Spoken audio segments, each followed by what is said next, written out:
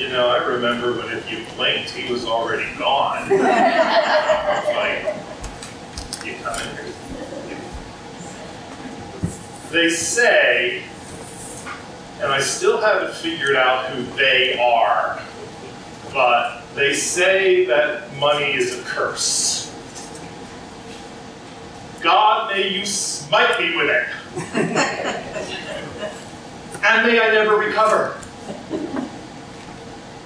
Now, I would like to take credit for that, but actually, I've mentioned before that I enjoy theater, and that's actually a line from Fiddler on the Roof when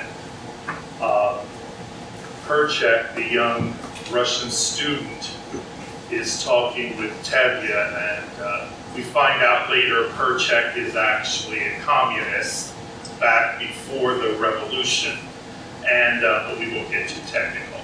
And so he's telling Tevye that, and that was Tevye's response.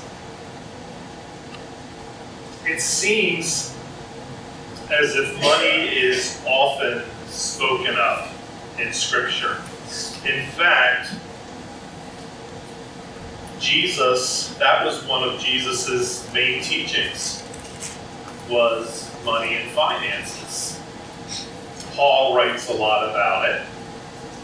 There must be a reason that it's mentioned so often, and you're probably already ahead of me and realize it's written a lot about because it is definitely a problem. When Paul was writing to Timothy, we had the false teachers coming in, and Paul identifies them. Last week we talked a little bit about their characteristics and the way that they can twist Scripture. So now that we continue with that thought, still in verses 3 through 5, Timothy is warned to avoid those who just want to make money from preaching. And you say, Skip, are there really people like that? Yes.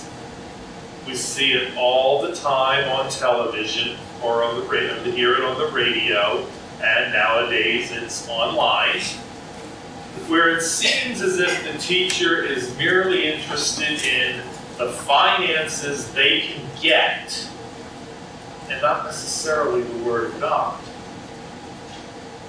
Men have compromised over it, and we'll get into that a little bit. So Timothy is warned, avoid these. Well, let me just say, it's a big, big problem in Uganda. A lot of the men are in the ministry because it's an easy way to make money, not because they necessarily love and want to serve Jesus Christ. And so the Ugandans are put upon by these wolves, and because they do love the Lord, they fall into the trap of following the leader. It's a problem everywhere.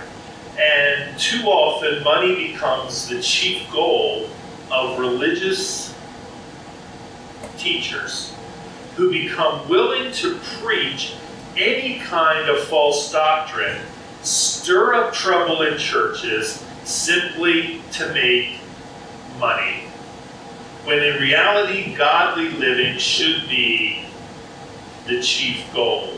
And we won't go over it in detail again, but you're finding that warning in the verses 3 through 5. We now get to verse 6, which says, but it would say it if I could see it. But godliness actually is a means of great gain when accompanied by contentment. This statement is one of the keys to spiritual growth and personal fulfillment. The false teachers, their God was finances. This verse is saying, Well, yes, belonging to Christ, following him, can be gain, but there's the balance of seeing wealth with eternal eyeglasses. Look at it from an eternal point of view, and Paul will give us a little bit more about that in just a moment. So basically, this verse is telling us that we should honor God and center our desires on him. Most of you, even now, are thinking of Matthew 6:33, which says, "But seek ye first God and his righteousness, and all these things shall be added to you." Or maybe you're remembering Psalm 37:4 that says, "Delight yourself in the Lord, and he shall give you the desires of your heart." Or Psalm 34:10, "They who seek the Lord shall not be in want of any good thing." All through Scripture, there are these promises, but you'll notice there's also a condition. I call verses like this condition promise verses. When I'm training teachers, we have one of the seminars, workshops, call it what you want, is how to give an invitation. How to, when you're teaching, give your hearers that chance to respond to Jesus Christ. Well, one of the principles is that you always you teach Scripture, but at the very end, you always give a verse that we call condition promise. Let me just give you a couple examples. Believe on the Lord Jesus Christ, and you shall be saved. Condition, believe. Promise, you shall be saved. Romans, call upon the name of the Lord, and you shall be saved. Condition, call. Promise, be saved. John 1:12, "But as many as received him, to them he gave the right to become children of God, even to them that believe on his name." Believe, receive, condition, you shall be God's child. Promise. So God gives many, many promises. Some are just blanket promises. Others have a condition. And so we're seeing that when it comes to wealth, desires, things for us,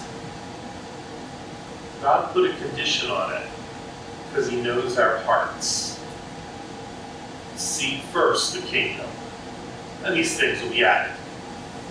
Delight in the Lord, and he'll give you your desires. Seek the Lord, and he'll not withhold any good thing. Condition, promise. Too many times, people want to jump to the promise and forget the condition.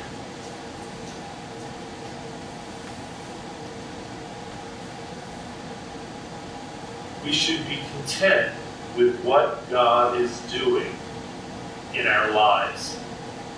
Now, I've said this before, but one of the most difficult things when you teach through a book like this is you can't ignore what's coming next. You can't jump over it, you have to cover it. And I have to admit to you that there have been more times than I care to remember that I was not content. This is a very hard section for me. I read this section often because godliness is a gain when followed by contentment. And there have been times, no, I wasn't content.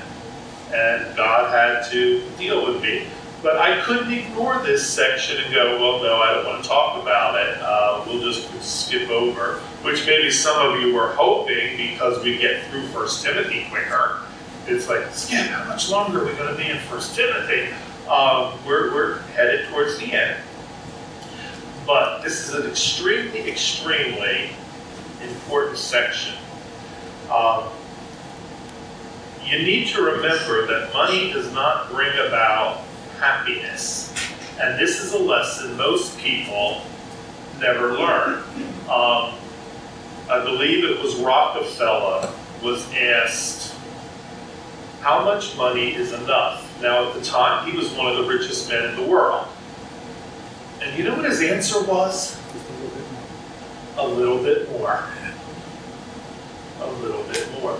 Was he a happy man? We get the idea, no. Then maybe some of you have heard the stories or have seen it on news or Reddit, where the majority of lottery winners,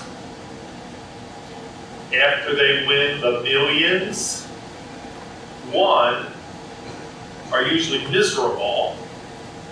Two, it's gone within a matter of a couple years. And they're back to where they were before. Money does not bring about happiness. It doesn't give joy. Is money necessary? Yeah, it's necessary. And does God not want us to have things? No, not at all. But this whole section, Paul is talking about the warning, but then he's also telling Timothy, remember why you're in the ministry. Remember what you're doing. And then it becomes a lesson for everybody. So, rich or poor, people always want more. Greed is not just for rich people. It's also for poor people. That's like, gluttony is not just for overweight people. Gluttony can be used by skinny people too. It's a matter of attitude.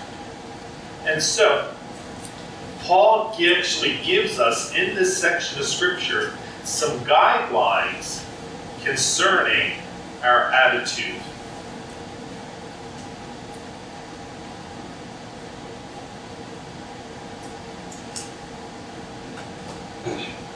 Before I get to that, I want to back up just a bit because I skipped over it in my notes.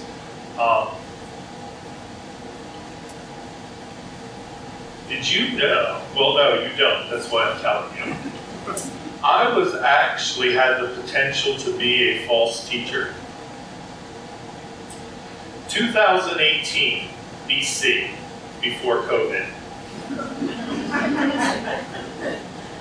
Things were going great.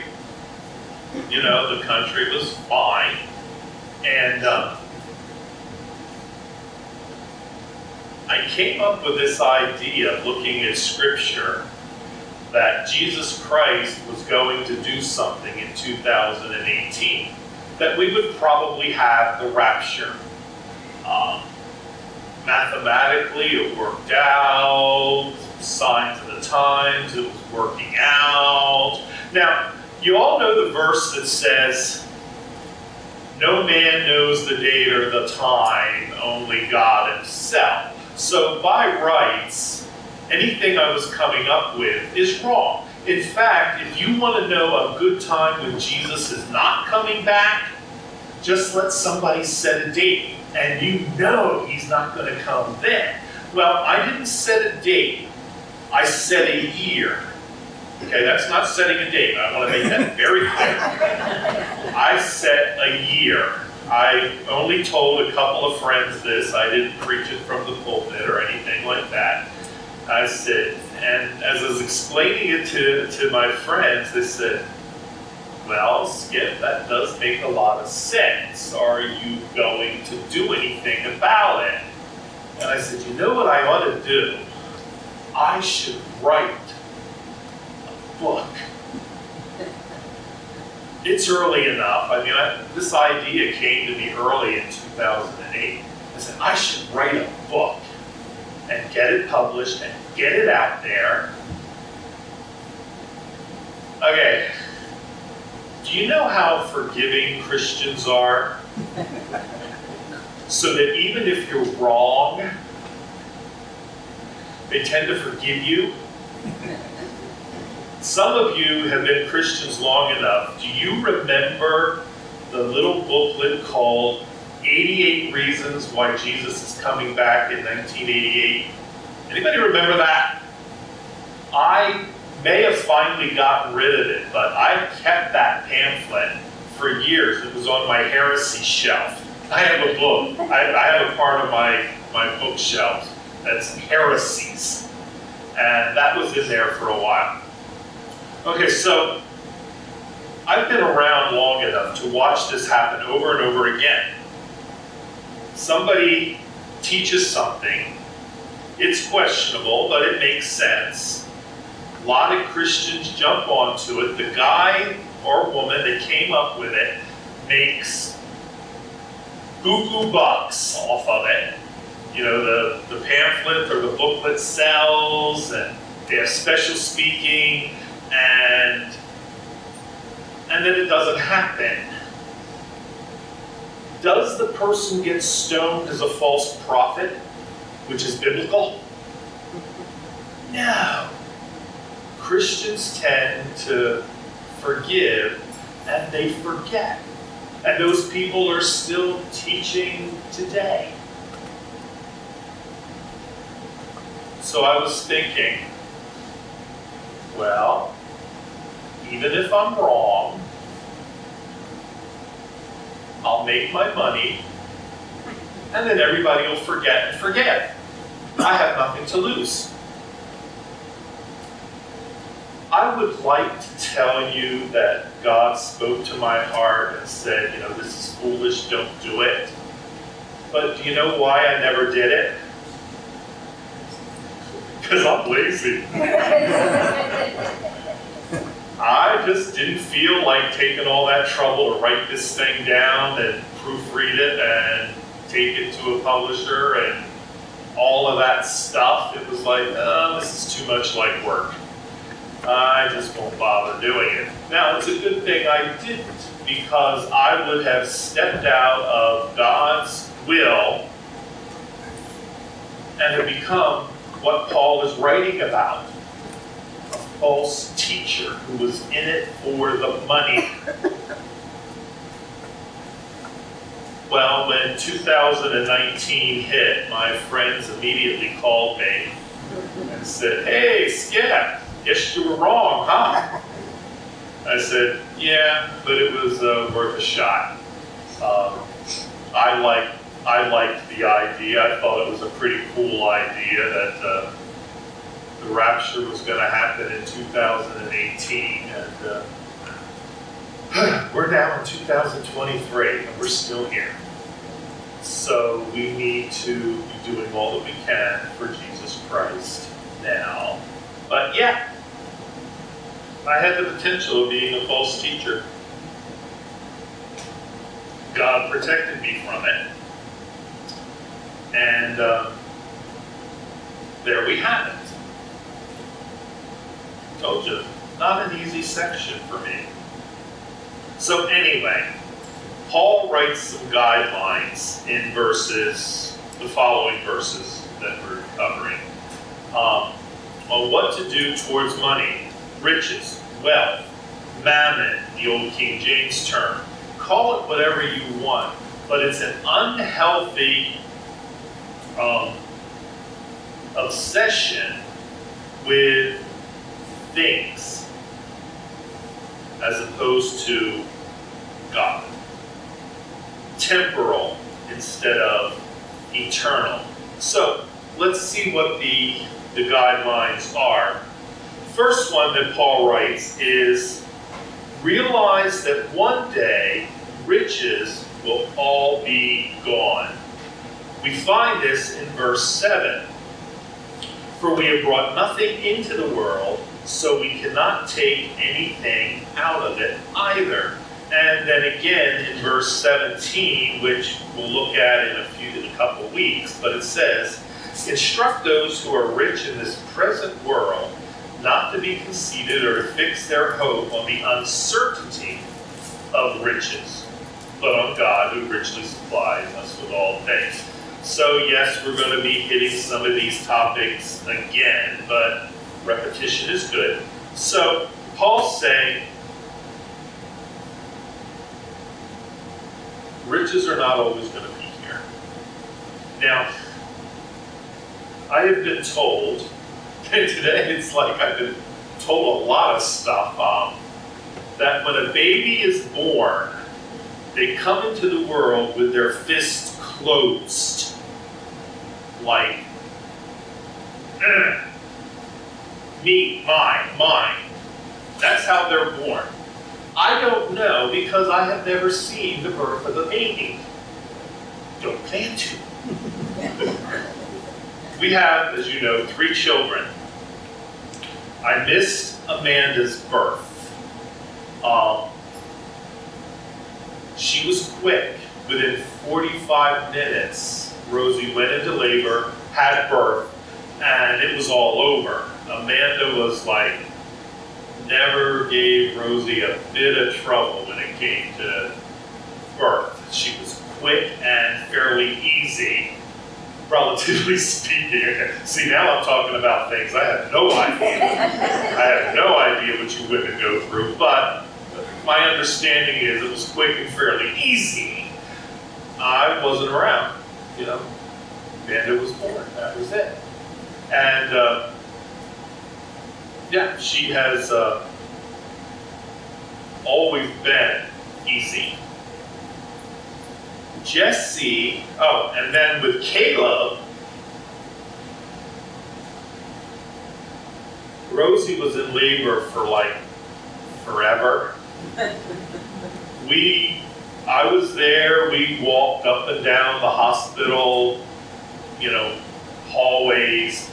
I told Rosie, try jumping. You know, it was like, this kid's not coming. And I was there for hours, ready to support my wife and to be with her. And finally, Rosie told me, don't just go home. It's evidently, I wasn't that much support. I don't know. But she said, yeah, just go on home, you know, and it doesn't seem like Caleb is coming. And so I listened to her because I had found it's better to listen to her than to cross her. We've been married long enough, and don't let that cute little size fool you. So I went home, and back then, no cell phones, okay? So it wasn't like I got into the parking lot to get a phone call. I got home and got a phone call that Rosie had, you know, the kid was born. And I went, ha, I missed Caleb's. Jesse, I was there. I was at Rosie's head, facing her. The doctor said, Mr. Kite, you want to watch? Have you ever given somebody one of those looks that says, are you a total moron? I gave one of those looks to the doctor. It's like, but what I said was, because Christians are supposed to be nice, I said, no, I'm going to support my wife up here, at the head.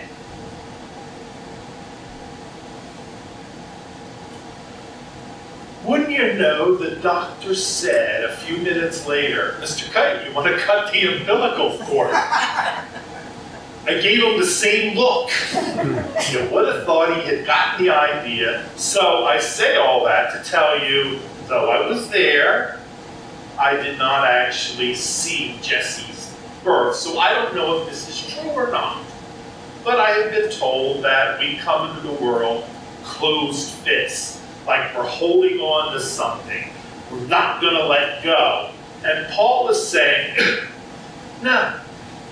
You brought nothing into the world, you're taking nothing out. You've heard the illustration before, but you never see a hearse with a U-Haul, right? Never a U-Haul trailer hooked up to a hearse. We take nothing with us. Nothing. In fact, Amanda has told me, Daddy, either catalog what you have or get rid of it now, because we have no idea what you have. And if you walked into my garage, you would understand exactly what Amanda is going through. She's very concerned with the stuff. We bring nothing into the world, we take nothing out. Riches are fleeting. Number 2 principle is be content with what you have. And that's verse 8, which says, and if we have food and covering, with these we shall be content. What needs to happen, or what should happen, is we should be able to distinguish between our needs and our wants. Let me give you another example. I know today I'm talking a lot about myself, my apologies, but it was just very easy to do that. For as long as I can remember, I have always wanted a Mercedes-Benz. Okay? I didn't need a Lamborghini or a Rolls-Royce. I just always wanted a Mercedes-Benz. I just thought they were the coolest car, the older ones, you know. And I have always wanted one.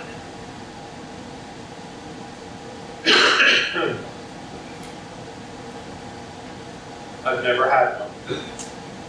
Never got it. But you know what I have gotten? Every time I have needed a car, one has always been provided. A few I actually paid for, and God kind of protected me. I had one car that I called the cockroach, because it was a detestable vehicle. But I didn't want to call it that in front of people, so I called it the Kazat, which is Mandarin for cockroach. I tried to learn Mandarin at one time. It was not pretty. But it ran. It got me where I wanted to go. It lasted long enough till I got a better car. God has always, always, always provided a car because it was a need. Mercedes? A what? So as we go through life, we need to distinguish what is a need and what is merely a want. God knows what we need. Do you remember the book series Little House on the Prairie? Well, in a few of those books, it talks about the life of the family. And they would go to an area that the father liked. It had very little like the TV show, so don't be thinking Michael landed in the TV show, okay? They would find an area that the father said, this is a good area, let's settle down, this is where we will live. And he spent his day partially just building a house while they lived in their wagon and every day he'd be cutting down trees and, planing them and trimming them and putting them together and slowly building their one-room house. But part of the day, he would have to go out and hunt for whatever creatures happened to be around. Rabbits or whatever. Fish, because he'd always be near water. And that was the guy's life. The mother sewing the clothes, cooking the food, taking care of the children. The children doing the chores that would help with the clothing and the food and the house. Verse 8. You have clothing and food. That was all they had, and that's all they needed. He worked hard all day, and when he was done, he had a good rest. But his whole focus was food, clothing, food and house, shelter. The wife, food, clothing. And so, God tells us that whatever he gives us, be content with it. Be satisfied with it. The third principle is monitor what you are willing to do to get money. Be aware. Think about it. This is found in verses 9 and 10. But those who want to get rich fall into temptation and a snare and many foolish and harmful desires which plunge men into ruin and destruction. For the love of money is a root of all sorts of evil, and some by longing for it have wandered away from the faith and pierced themselves with many a pang. The question is, Paul's warning, has money become your God? Is that the main focus? And so we look at ourselves and think, how much energy am I willing to put into the pursuit of wealth? How much of my time, how much of my effort am I willing to put into just having more? Notice the word I used, more. Does God want us to have homes? Sure. In this country, does God want us to have vehicles? If we need it, yeah. Is it okay to have a boat on the side? Sure. It's fine.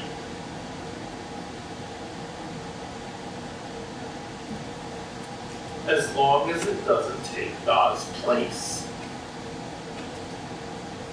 Computer, TV, cell phone. Yeah, it's fine. That cabinet that has all those figurines in it. It's fine.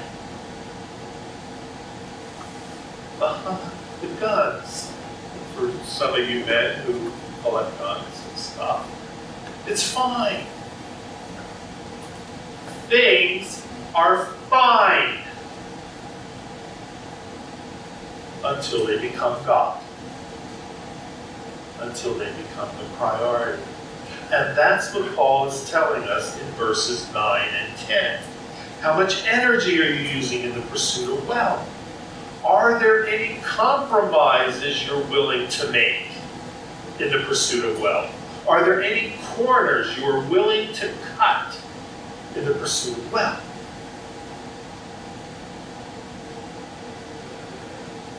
We become aware of how we act towards finances because there is nothing wrong with wealth until it becomes our God, our priority, our focus. Now, principles 4, 5, and 6 actually don't happen until verses 11 basically to the end. I'm going to mention them this morning but we'll look at them in a little more detail when we get to verses 11 to the end, which will start out next week, but how long it goes is another question. But, that's what's going to happen. So, the fourth principle is love people more than money. And that is verse 11, which states, "But flee from these things, you man of God, and pursue righteousness, godliness, faith, love, perseverance, and gentleness." And so it's the idea of pursuing love. Love people more than money. Pursue love. You've heard the expression, love people and use things, rather than love things and use people. So that's all we're saying today, but that's the fourth principle. The fifth principle is love God's work more than money, and that's also found in verse 11. And we see all of those words of righteousness, godliness, faith, gentleness, etc. And so we love what God's doing more than what we can get out of it. And then the sixth principle and last is freely share what you have with others. And that's found in verse 18. Instruct them, those who have wealth, to do good, to be rich in good works, to be generous and ready to share. And again, we'll look at this verse in more detail when we actually get to it. Sometimes I wish that the Holy Spirit would have just put Scripture together to make it easier for a preaching outline. But He doesn't. He puts it the way that He wanted to put it. So that's why this outline, I had to go out of the passage we were in and give you the other three verses, which we'll look at it in more detail at another time. If you've got nothing else from this morning, I hope that you remember there is nothing wrong with wealth. One of the most misquoted verses in Scripture is found right here. Because how many times have you said, "Oh, money is the root of all evil"? No, it's not. It's the love of money that's the root of all evil. There is nothing wrong with money. There is nothing wrong with having things until it becomes your God, your focus, your priority. Then that verse kicks in. And many have suffered pang and destruction because of it. And we see it all the time. When ministers fall, teachers of God's Word, preachers, there's one of two ways they fall. Sexual immorality or money. That's why the warning is here. And the warning's not just for preachers, it's for any of us. Father God, thank you that you have given us all things to enjoy. You tell us that. You tell us that every good gift comes from you. You tell us that you will supply our needs. You tell us that you give abundantly beyond what we can ask or think. Lord, you're a giving God, and I thank you for that. Thank you for your care, your watchfulness.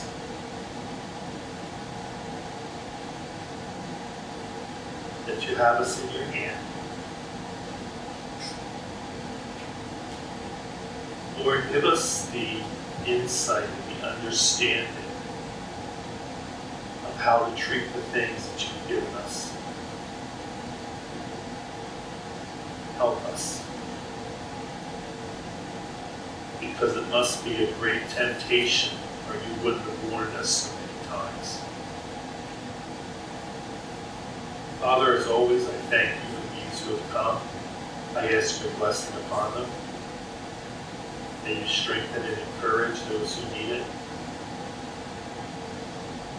For any who may have physical difficulties, may you put your healing hand upon them. Father, for any who may be struggling financially, may you keep your promise and supply everything that they need.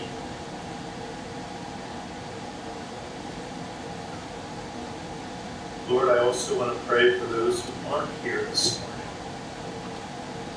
It's vacation time, Lord. Maybe that's where they are. May you help them to be strengthened today, wherever they may be.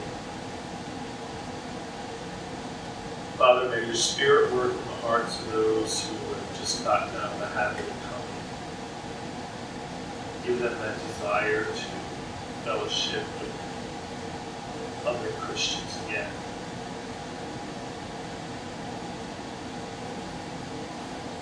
Lord, we look forward to what you have for us this week. Give us the sensitivity to follow your leading. Bring us back again the next time, that we can continue to grow in you. And for all that you do, we give you praise, glory,